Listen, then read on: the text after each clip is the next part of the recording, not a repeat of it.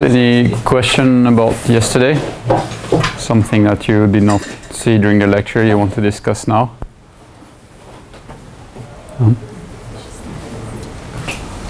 Okay, so the next topic I wanted to discuss about is parametric optimization. And I very slightly approached the... Did you put in the wrong folder again? It's not showing up. No, it's okay. My mistake. Wait, let's see. Yeah.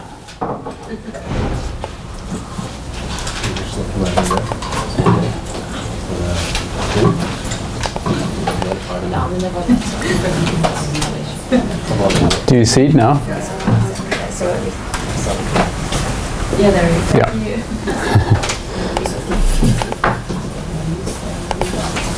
Yeah. All right. Okay. Parametric optimization. So I very slightly approached the question actually in the KKD chapter, where I mentioned, well, you may have parameters entering inside your problem. The questions behind parametric optimization is what will happen to your solution and your cost function when you change your parameters around. So we'll discuss essentially NLPs, which again can definitely come from optimal control, where you would have some parameters here that enter in the problem, and they can really enter anywhere in the cost or in the constraints or both in any possible way. And so we optimize over W, and P is something like given from the outside if you want. You can think of that in a real system, like it could be masses and stiffness and some constant in your model, for example.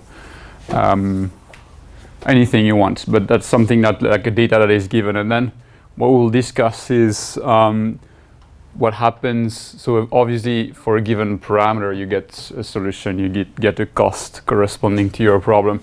But what's going to happen when we change these parameters and what will happen to the solution and so on. And this kind of questions, so first they are quite deep, so the lecture is a bit long, and I'll stay on the surface on the applications. There are entire books on this topic discussing all the properties that you have. The bottom line is that this stuff is extremely useful in a number of applications. I'll show you one at the end where we use this concept to do funny stuff. But the bottom line is if you, for example, want to understand what would be the impact of changing some parameters in your system on the behavior of the system in terms of optimal control, these are the tools you should look at. All right, so pretty big menu. We'll probably finish in the afternoon, I suspect. So I showed you this slide actually a few weeks ago. So that's what we'll discuss. So you have this bunch of parameters P entering in the problem. Can be a vector, can be anything. And you have to imagine that when you solve this problem for a given P, you get the W, the solution. You also get the dual solution, the lambdas and the mu's. And you will have a cost that corresponds to this, this P. And if you change the P, all these things are likely to change. And what we will do behind this parametric optimization is try to understand how changing P affects the cost and solution. And while we do that, there are a number of applications, fast parametric studies, understanding how the parameters affect your optimal control solution, for example. You can easily study, approximate, the effect of stochastic parameters, for example, on the solution in an approximate way. For example, if P is distributed according to something, you can study via this the effect of changing P on the solution, for example. Homotopies, I don't know if you heard about this term in optimization. No? That's a very useful trick when you have really difficult problems to solve. And we use it in some applications where essentially solving the optimal control problem in one shot is impossible. you never get a good enough initial guess, and the problem is way too nonlinear and non-convex. So what we do instead, we first form an easier optimal control problem that we can solve, and we transform this problem into the real problem we want to solve via a parameter that we adjust. You can think of a parameter going from 0 to 1, 0 being a simple problem and 1 being the real problem. Then you solve for 0, and then you crank up this parameter very slowly, resolving the problem all the time. And you can reshape your solution from the simple problem to the complex one. So if you are suspecting you have a very, very difficult problem, we can discuss how to implement these things. Whenever you do multi-level optimization, for example, if you want to start nesting optimization problems within another, one example of that would be I have a system where I want to optimize the parameters, for example, and I want these parameters to be optimum for a number of configurations of the system. So you'd have something like maybe think of this, for example, you solve your problem for a number of cases.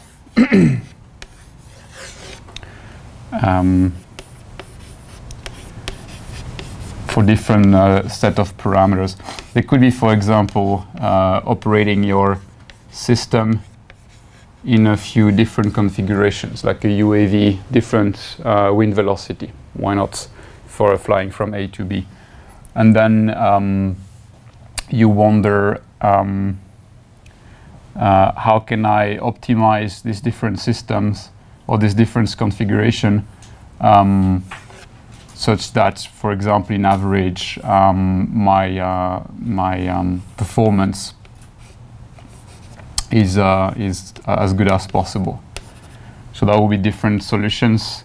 And then, for example, you want to tune the parameters of your system so that it's such that it's good in different configurations. That's an example of bi-level optimization. So you use this type of parametric approaches in this context. I'll show you some examples a bit later. Also, when you do real-time NMPC, so based on these ideas as well, how you can go for very high speed. Oh yeah, describe here a little bit homotopies. It's like you build a problem that is easy to solve for your parameter being 0, and for p is 1, you have the actual problem you want to solve, and then you toggle from 0 to 1 slowly. All right, so we discussed this guy already. Probably I should recall what we did there. So the first question you can ask, and that's the easy question actually, so this is your NLP with the parameter p, and if you solve that, you will get a solution w, and you will get the resulting cost. So your phi evaluated at the optimal solution w star, and for the corresponding p, that's the cost, and let's call it v of p. Okay, you see what I'm talking about? Yeah. You can think of v of p equals phi of w star. Solution of the problem is a function of p and p. And obviously, if you change p, you may change the optimum of this problem. So w may change, p will change, and phi may change accordingly. And so v is a function of p. And you can ask a few different questions. So first, is v continuous? The answer is yes. The second question is v differentiable? So can I compute the derivative of this guy? And that's the kind of things we, for example, use in bi-level optimization, where you may, for example, do like, okay, I can solve my optimal control problem, and then I'm going to try to find the parameters p that make this problem as good as possible. So you could decompose solving over w and p the problem, So you could do that, but you could also form a parametric NLP. You optimize only over W with your constraints, and then you form another problem where you minimize over P. So you could separate this problem in two levels, and that's useful in a number of contexts. Okay, so is V of P differentiable? As usual, that's going to be the same everywhere here. Yes, but you need some conditions to be satisfied. And here is a very simple theorem that tells you how this V of P behaves. And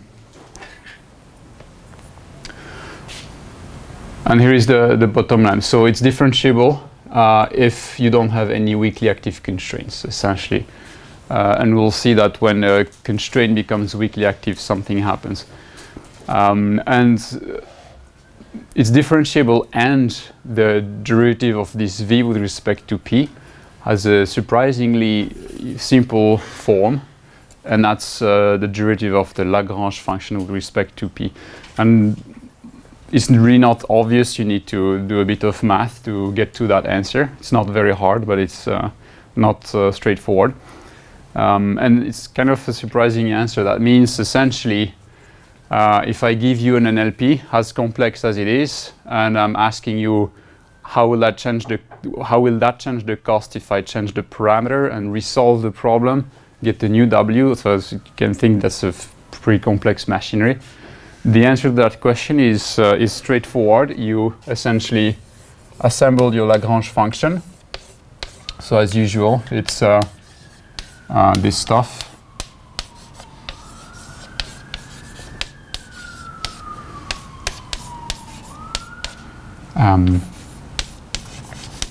You have this, and then all you have to do is take the partial derivative of this Lagrange function with respect to P, right? So you don't need to do any strange computations. You just assemble these different things and evaluate them at your solution. That would be, yeah, that would work.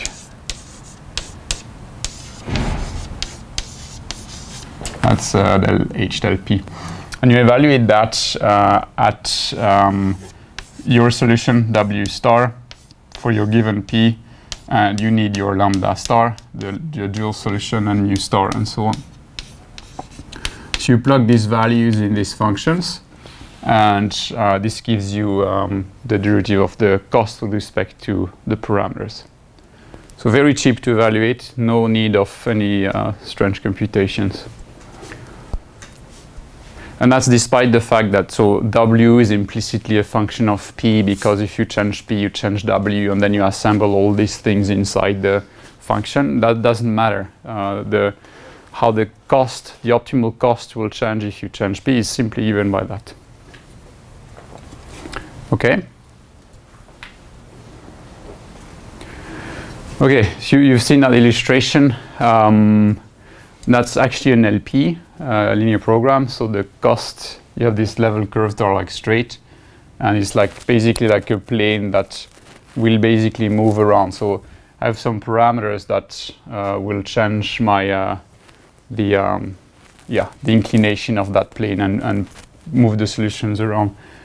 So here the arrow is showing the gradient of the cost. So it's the ball wants to roll down here, and it's blocked by these constraints.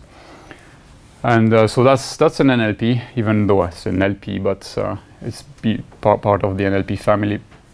And I report here the cost I get from my problem for these different P's.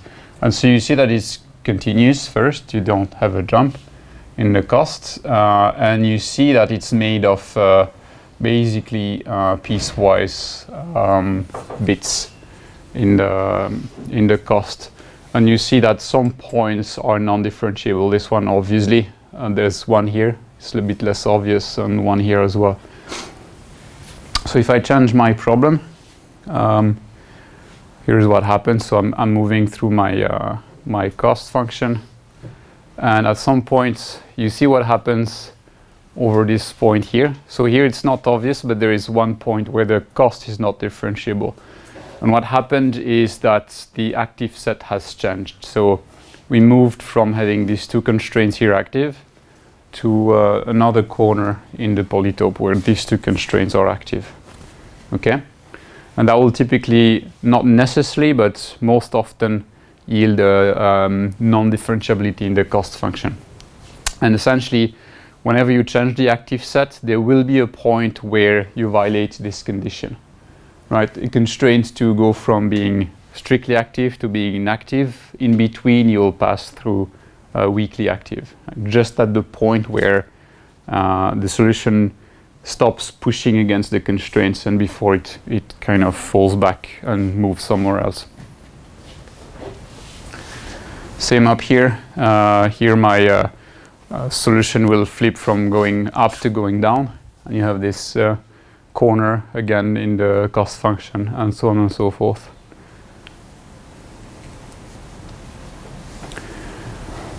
Okay. So at these points, it's not differentiable, but you still have the notion of subgradients. So if you evaluate at this very point, you evaluate this gradient of Lagrange function. And you could do that by computing the solution from the limit from the left and limit from the right. It's essentially computing the solution using one active set or the other, because the two are valid in some sense at that point. And if you do that, you would essentially get these two slopes. So at that point, the function is not differentiable, but you can still easily compute the slopes on the two sides. Okay with that? Okay. Now, the slightly trickier question is, I put an argmin here, and I mean by that, now we'll look at the solution to the problem instead of the cost. So the W as well, obviously, is a function of P. And we'll try to understand what happens to that guy. It's the same story as before.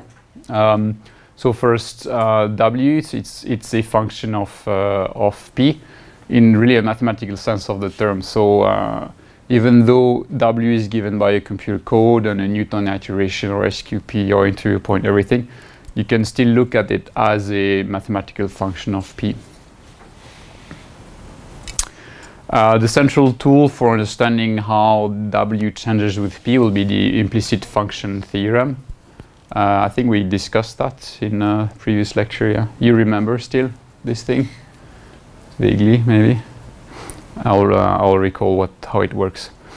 And then again, we'll essentially ask this kind of question. So, is this solution a continuous function of P? Is it differentiable? If it's differentiable, how do we compute the sensitivities? By that we mean del W del P essentially. And one thing you can do if you can compute that, for example, is to build predictors of your solution. So say you solve the problem at P0 and you want to have a good guess of what the solution will be if you solve the problem at P, a different parameter. And you could form a first order Taylor expansion essentially. So take your solution at P0 and use this predictor style approach to build the next W. And I'll show you a few things, for example, path following. For example, if the parameter is changing continuously and you want to keep track of how W is changing as a result of P changing, you have pretty efficient things you can do from parametric optimization. Okay, so let's discuss that first. So here is an example. That's a QP now. So you have your cost function here, the free minimum down here, this green stuff. And that's the solution of the QP blocked by the constraint. And on this side, I report P down here. And the parameter will essentially move that minimum. And you see the two primal variables, W1 and W2 in black and red. And so you see right away something, so they are continuous here, and but they are not, obviously not everywhere differentiable. So you see these corners here that pop up. Okay, here is a statement for WP. and then you will have these conditions popping up everywhere, LICQ and strict SOSC. So essentially, if you solve your NLP at a given P, and at this P the solution satisfies LICQ and SOSC, then W as a function of P is continuous around that point. I.e., for example, here, I'm solving P at this point, it's LICQ SOSC. You don't necessarily see it, you can guess it from the picture, but around that point, my W is continuous. And we'll essentially see that at these points, you will have a problem.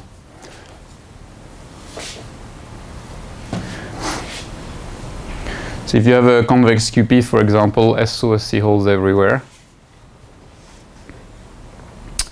Then you reach your discontinuities, not discontinuities, non-differentiabilities here. And then you keep going. Yeah, so maybe I should specify here. Here we have a convex QP, so we satisfy SOSC everywhere.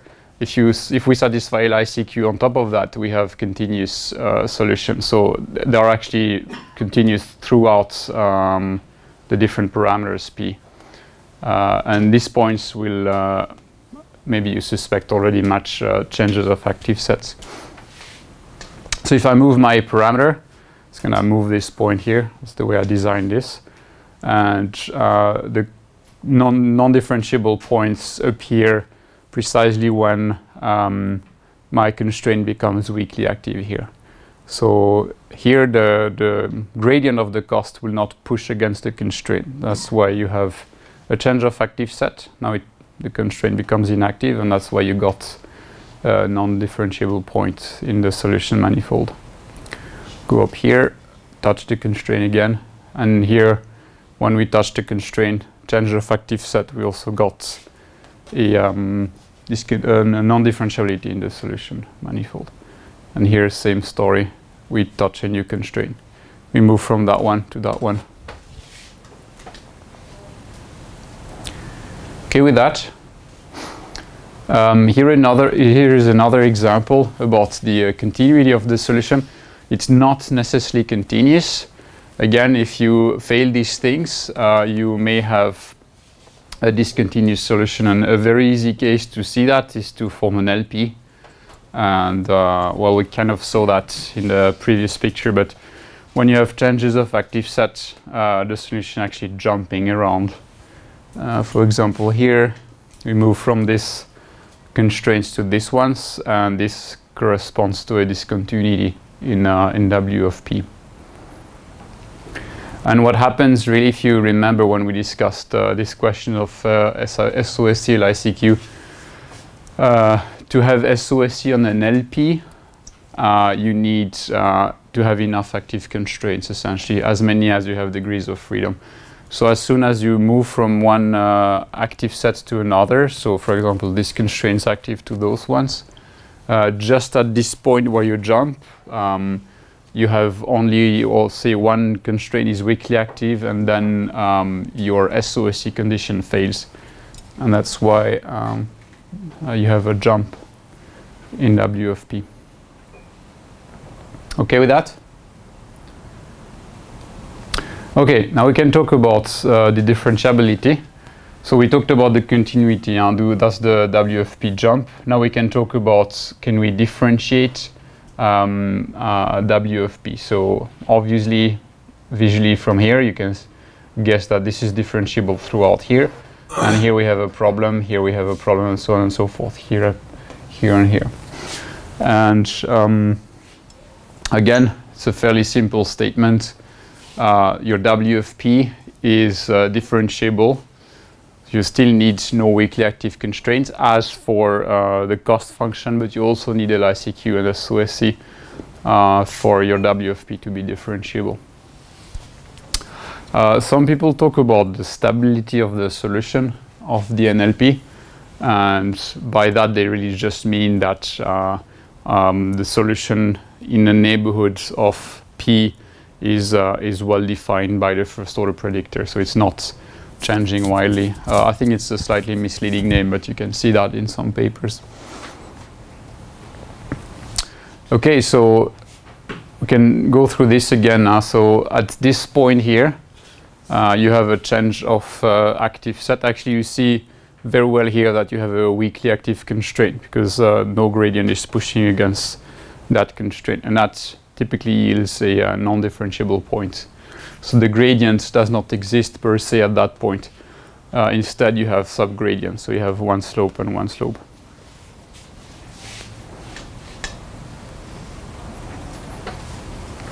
And same for the QP. Here, well, it's obviously differentiable here, and there it's completely non-differentiable, it's discontinuous. In principle, you also have a gradient from the left and the right, but there's not much you can do from these guys.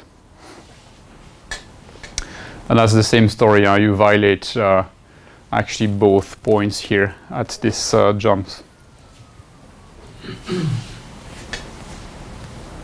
Okay with that? Okay. So we'll try to understand how to build this sensitivities of del W, del P. So we saw how to build the sensitivity of the cost function. That's very easy. Building the del W, del P, that's a little bit harder, but it's not that extreme.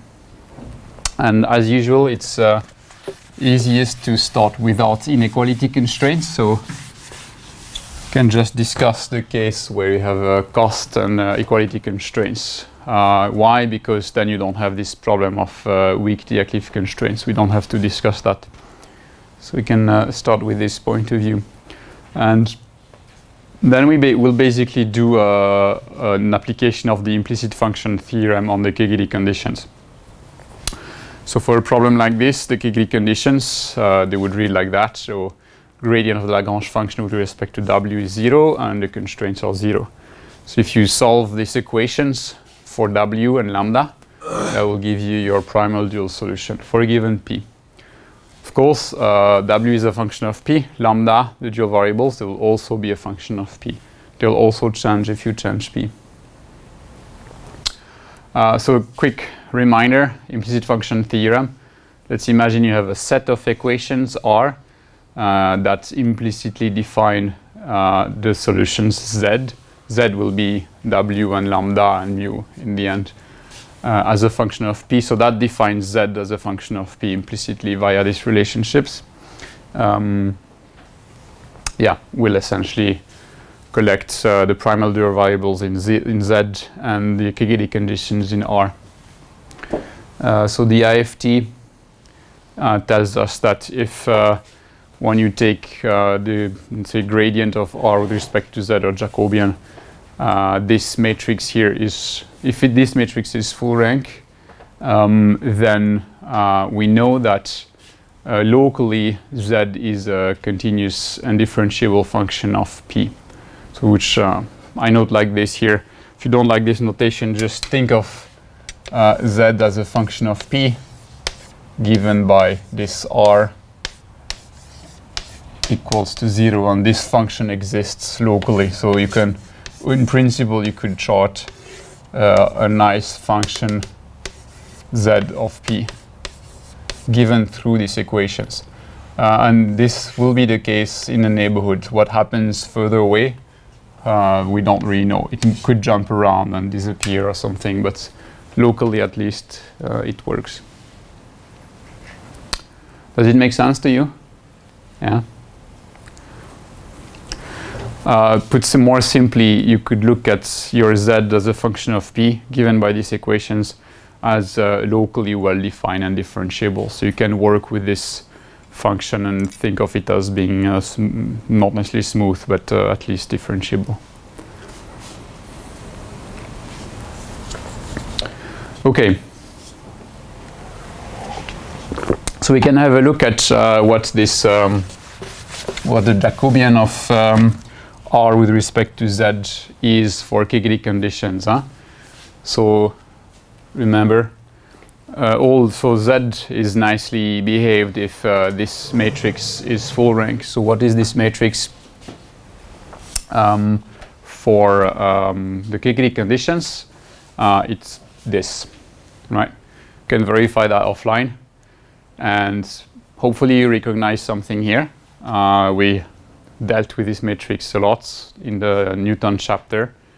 It's essentially the system or the matrix you would use in the Newton iteration to compute the solution. You remember that? Yeah. So when you do Newton on these KGD conditions, you will iterate on this linear system. So this matrix that you use in Newton, it's also the matrix that tells us that Z as a function of P is locally well behaved. And there's a really interesting connection here. If this matrix was not full rank, then Newton would fail on the way, right? At some point, this matrix would not be invertible. You could not calculate your primal dual updates in the Newton method. So the fact that Newton works properly and converges to your solution will also mean that your primal dual solution is locally well behaved, differentiable and like locally differentiable and existing and so on. So you have really a relationship between these two guys. And if you remember, we approached that question in Newton. This matrix is full rank if you have LICQ SOSC essentially. So if your solution to the problem has LICQ SOSC, then this matrix is full rank, and Z as a function of P is nicely behaved locally. So it's differentiable and so on and so forth. So I mean, that kind of summarizes every assumption you need in parametric NLPs pretty much. That if you have LICQ SOSC, everything is behaving well. Okay. That's nice, but the real question we have now is to actually calculate del W del P. That's the interesting or useful thing. And there, I think I did that. I'm not sure if I did that, but it's very easy to calculate del Z del P in something like this. So if you think about this, so Z is a function of P provided via this set of relationships. So you could understand that as if I change P, Z as a function of P will change accordingly to keep satisfying these equations, right? That will be the case here. If I solve the problem for a P, I'll find a W lambda. I change the P a little bit, I'll resolve everything to get a new W lambda. So if I look at W lambda as functions of P, they will kind of move around so that they always satisfy these equations. That means if I take a total derivative of this R with respect to P, that should be 0 because the Z will always follow the parameters to satisfy the equations. And then I can do a chain rule to evaluate what that would be. I have the influence of P via Z. So I have a del R, del Z, del P. And then I have the direct influence of P on R. And this must be 0. Right, so that's how you get this kind of equation. Does that make sense? And then it's all about simply like shuffling terms around.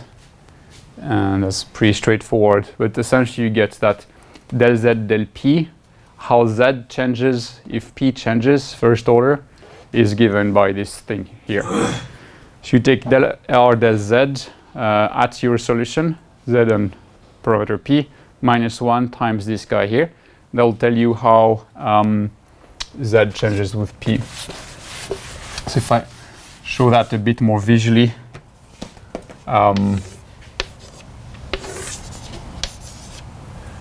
if you imagine that your Z is a function of P like this, and you have, for example, you solve the problem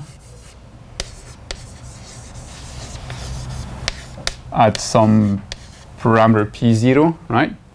And then you wonder, how will my Z change if I change the P? So essentially you're asking what this tangent is. This is given by evaluating del R del Z. You evaluate this at your point here, call it Z0 if you want. Evaluate that Z0, P0 minus 1 del R del P. Also evaluated at Z0, P0 with a minus. And that gives you this slope here, which means once you've solved the problem, you calculate that and it tells you locally how the solution will change if you change P. And here, actually, it's very easy to see why you need this matrix to be full rank. If it's not, then this inverse does not exist, so you cannot even compute del Z del P. And if it's full rank, it guarantees that you can form this, this thing here. Okay with that? Yeah? Is it often full rank, or is it... Say it again? Does it normally become full rank, or is it just very special cases? Yeah, so this del R del Z. So again, I use this matrix here, and what we saw in the Newton chapter, or KKT chapter, I guess, is that if you have LICQ SOSC at the solution, then it will be full rank. And if it's rank deficient, that means your NLP has a deficiency at this point already. It's not LICQ SOSC, so the solution is a little bit dodgy to start with.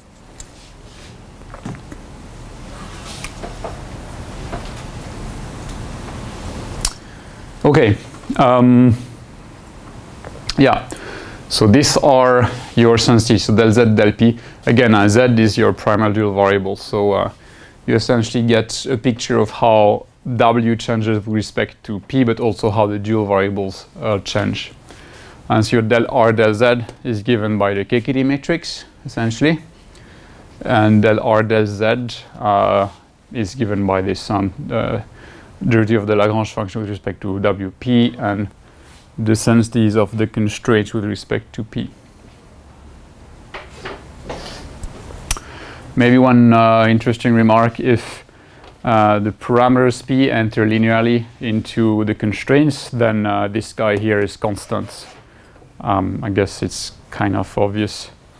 And one I think important remark is that essentially building this comes almost for free, in the sense that when you've run Newton to get your solution Z, you've basically made a succession of factorizations of this matrix here. You have formed this matrix -1 times some stuff. If you hold this matrix from your iterations, reuse it in here, multiply by this guy, you get also the sensitivities of the problem. So when you've finished your Newton iteration, you keep that matrix and multiply by this guy from the left. And from the right for you, and you get the sensitivities of the solution for free. So if you need this thing here, just think that it costs pretty much nothing. Does it make sense? Yeah, you're reusing stuff that you have formed anyway for your Newton iteration. You need more explanation about that, or is it okay-ish?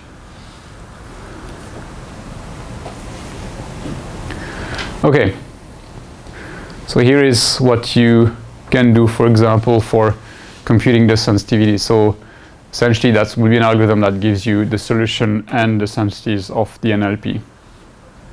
So you will deploy Newton, so you need to form this matrix, KKT matrix -1, call it M, and then you take the Newton step.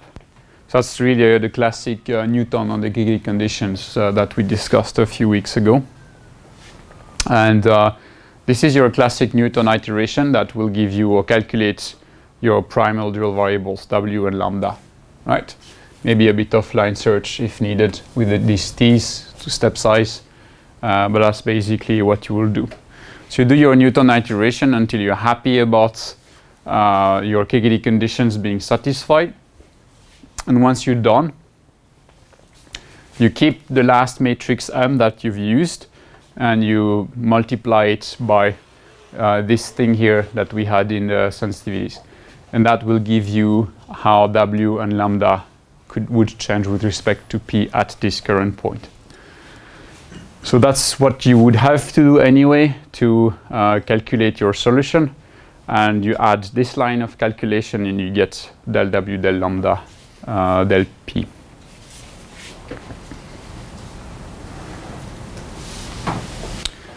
So the sensitivities are very cheap. One important remark is that if Newton has not really fully converged, the matrix M is a little bit inaccurate. because it's not evaluated really at an exact solution of the problem. So the sensitivities would also become a little bit inaccurate. So in some papers we play a bit with these notions, and there are some tricks to help handling these problems.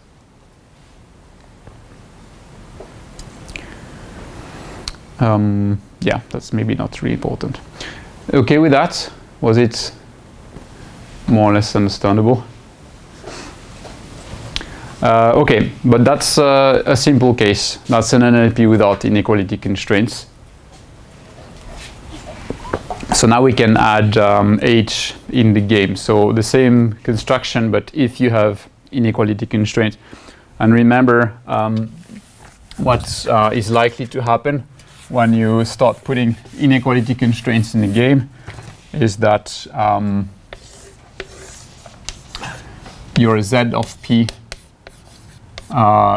will typically look like this. So let's say you may have something like this whenever constraints become weakly active. So when you have a change of active set, we'll have to understand how we can describe this kind of manifold here, essentially. So we'll talk about the tangent to this guys, and know that at some points this tangent may be strangely defined. And it has always to do with this corner in the complementary conditions. So the KKTs now, they look like this. They are more complex than before. And the fact that you have this kind of corners in W, it's also coming from the corner that you have in your equation. So it's no surprise at the end of the day that you may have strange things in your solution manifold when knowing that we have this corner inside the equations anyway. So the KKT conditions, they are not smooth. We can in principle not differentiate them the way we have done it before, but they are piecewise smooth. So as long as we are not playing with that corner where you have weakly active constraints, that's why you have problems at these points, you can actually do something. And that will be basically the idea. When you have solved the problem, you will have picked a side in this manifolds, and then you can work with sensitivities and derivatives, knowing that if you start going over this corner, then things become a bit complicated. And you can do something like this. Let's say that A is the active set of your solution. So you calculate W, lambda, and mu, and you have certain constraints that are active. So some of these guys will be at 0. That's the set of indices. And you have this essentially these conditions that hold that for a given active set. So these guys don't change. The H of index in the set A are 0. And the mu's in the index set A bar, that's all the constraints are not active, will be 0. And then you have these conditions here that will essentially need to hold in order for this active set to be valid. Right? It kind of recalls a little bit what we did with active set QP solvers. But the bottom line is that now these equations actually they fully define W, lambda, mu, and they are classic equations, so I can use them as my R in the IFT. So I can collect all these equations and form the IFT stuff with these equations. So as long as all constraints are strictly active, we know that these conditions are supposed to hold at least locally. So the W, lambda, mu, so your Z essentially is implicitly defined by the P. Okay, so if I expand these conditions a little bit, that's my nabla WL. It's made of these guys here. The rest is the same. Maybe I'll just finish this slide and then we take a break. So I will collect, I can do that actually. I can collect these three equations in my R. I can put this one as well, but it's basically defining your mu a bar already, so I don't really need it.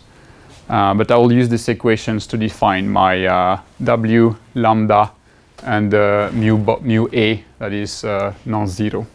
So that's my z. I can collect all these variables and the equations defining them in R. And then I just apply the implicit function theorem. So I need to build del R del Z. It's given by this. And maybe you recognize, again, it's always the same matrix in the end. Hessian gradient of the constraints.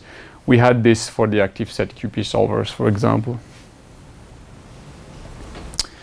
And then you can form this guy, the inverse del R del P, and then get your sensitivities del Z del P. So how W lambda and the mu's corresponding to the active constraints will change as a function of P. If you use SQP methods with active sets QP solvers, you have this matrix inside your QP solver, or you actually have even a factorization of this matrix. You can go back to the lecture of yesterday where we did that. So in principle, it's the same story as before. If you can retrieve this matrix from the QP solver at the solution, you could use it to build your sensitivities. The bad news is that these people coding the QP solvers, they tend to hide everything from us. So we should lobby for having access to this information. The work is done, you just want the numbers. So there's no reason for you to recompute that. But it's not always simple. Okay, we'll take a break. I'll keep talking about this later.